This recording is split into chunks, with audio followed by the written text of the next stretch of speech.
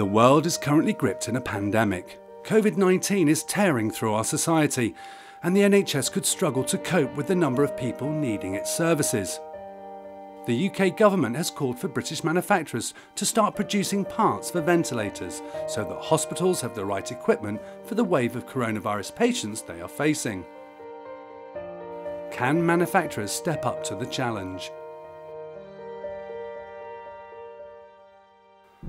Although the effects of COVID-19 are fairly mild for most people, unfortunately for a small number the effects can be brutal or even deadly.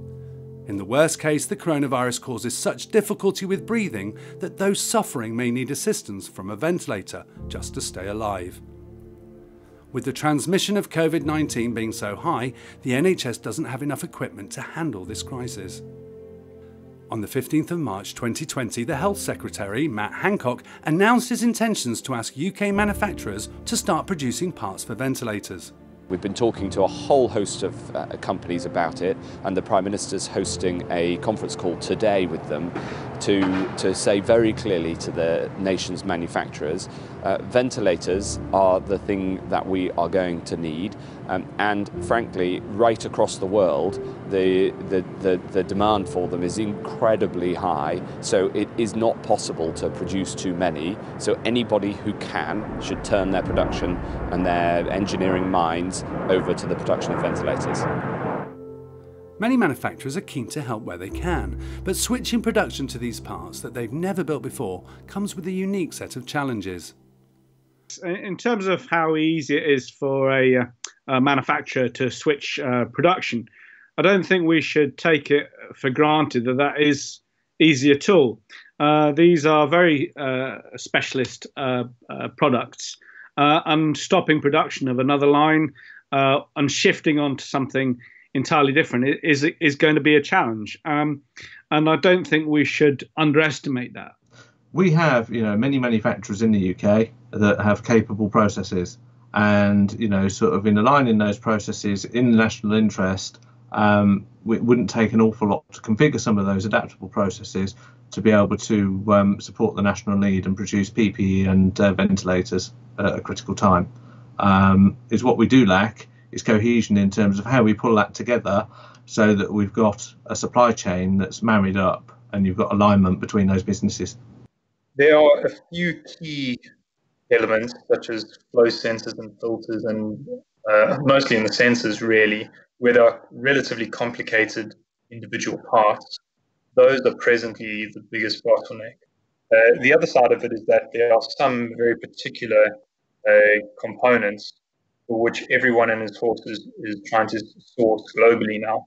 Since the government's call for new companies to help manufacture new ventilators, a number of big-name engineering companies have featured in the UK press. The VentilatorChallengeUK consortium includes companies such as Airbus, Ford, Rolls-Royce and Siemens, and are reported to have received orders for more than 10,000 ventilators, MHRA approval pending. Production is due to begin next week. But with big names having taken the headlines, are the UK government missing a trick by not including the expertise of smaller, perhaps more agile engineering companies? If we're looking at what type of manufacturers could potentially switch, I think we need to move away from the bigger manufacturers. I think this is something that is more traditionally in the field of an SME that has worked perhaps in the medical tech space. I think that would be probably a starter for where I would start to look for where these manufacturers would be. Well, I think it's the agile SMEs, these companies with, say, less than 100 employees that can move very quickly. I think the major challenge we've got is that it's accessing government and the NHS. I understand it, they're very big bureaucracies, and so they struggle to deal with small companies, and you can imagine there's lots of companies trying to help and they don't know what to do and how to access, so the NHS must be bombarded with requests. The concern and wonder is that there are a lot of SMEs who can do this. Why are we not being involved? Why are we not able to do it? And it's looking for the big names, and the big names are good, don't get me wrong, but there are a lot of small names that are just as capable, and because we're able to move fast. So if you've ever worked at a large company or anything like that, procurement cycle at a large company could take a few months. In a small company, you know, put the cart together, we'll order it now. It's as simple as that.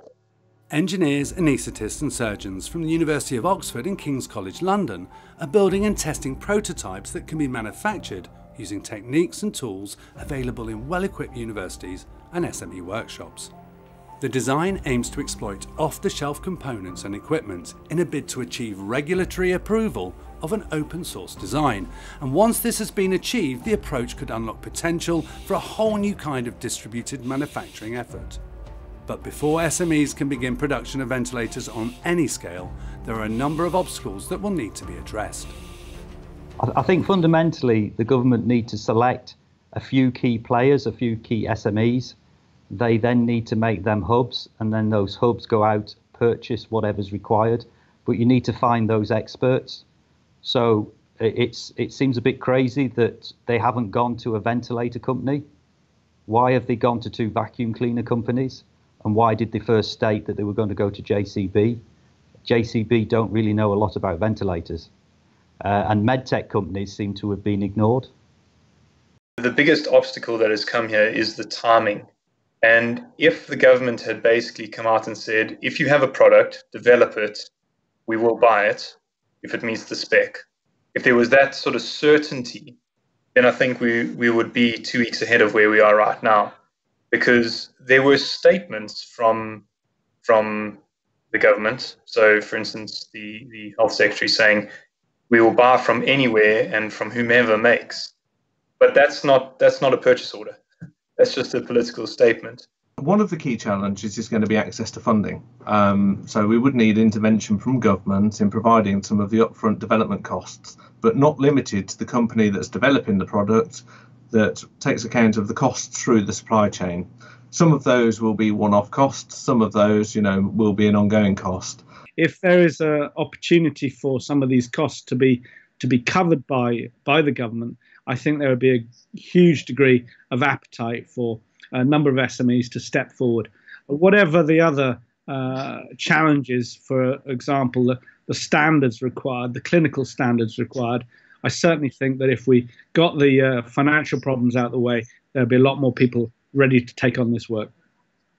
With a large number of SMEs across the UK wanting to help during the current crisis, be it through an agile nature of their manufacturing techniques or helping through a community-led approach, the big question remains: will the UK be able to make the most of our SMEs' eagerness and expertise? Only time will tell.